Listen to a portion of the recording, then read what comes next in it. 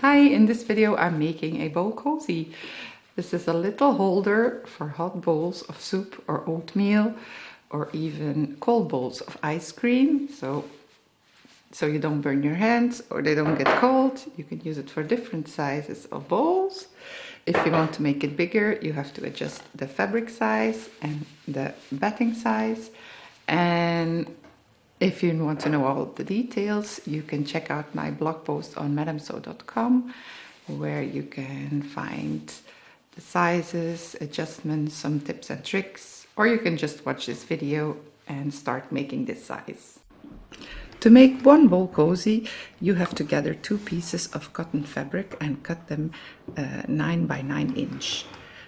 Quilt cotton is perfect for this. You also need 2 pieces of batting, also 9 by 9 inch, and of course matching threads, a sewing machine with a regular needle, fabric marker, a ruler, a rotary cutter and a mat, or scissors, and some pins and clips. You now have these 4 pieces to start making your cozy. Pin a batting piece on a fabric piece on the wrong side of the fabric. Now mark a big cross on the right side of both fabric pieces with a temporary erasable fabric marker all the way from one corner to the other. This is the line where you will stitch on, how you will quilt the batting to the fabric. You can also eyeball it, but I prefer to have a guide for the stitches.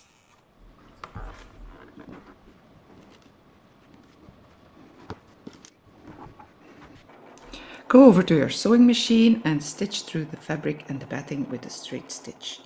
Do this for both fabric pieces.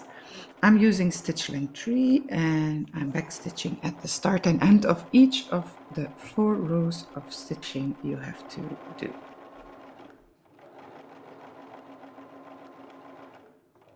To get the necessary indent for your bowl, you need to sew 4 pleats.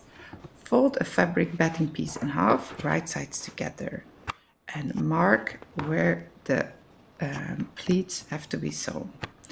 Measure 1 inch on the edge of the fabric and 2 inches on the fold line. Connect these 2 markings.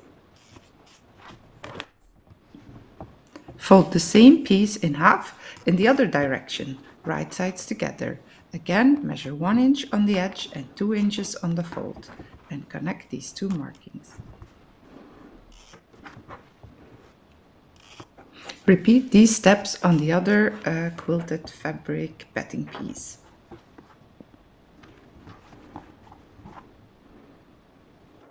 Now put this piece under your sewing machine, fold it in half and sew on the mark through both layers. Actually through all 4 layers, because you have 2 fabric layers and 2 batting layers. Now sew also on the second mark. And then fold the fabric in the other direction and sew the 2 remaining pleats. In total you have to sew 4 pleats on each fabric piece. And that's it for the pleats. This is how the 2 fabric pieces look like now.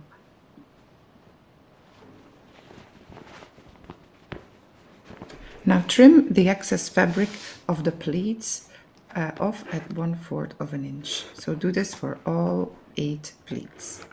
And also check if other parts need some trimming as well.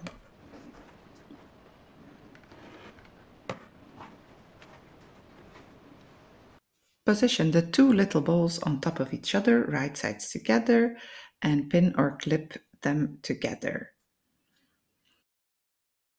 If you like pointy corners on your cozy, you can skip this step. I topped all 4 corners off here.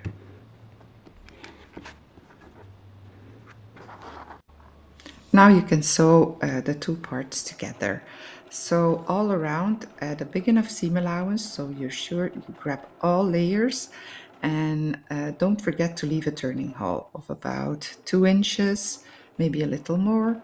And the position of this turning hole is also Important that you do that on a straight part of the edge because that makes it easier to close it afterwards. Before you turn the cozy right sides out, be sure to trim all edges and corners a little with your scissors. I made my turning hole a little too small, so I struggled a bit turning it right sides out. Before you close the turning hole, be sure to give your little bowl cozy a nice press. And I close the turning hole with a hand stitch, a leather stitch, which is an invisible hand stitch, but you can also top stitch your edge all around and close the turning hole like that. That's it. Your bowl cozy is ready to use. You can put it in the microwave, get your bowl out like this, and start drinking your hot soup. Bye.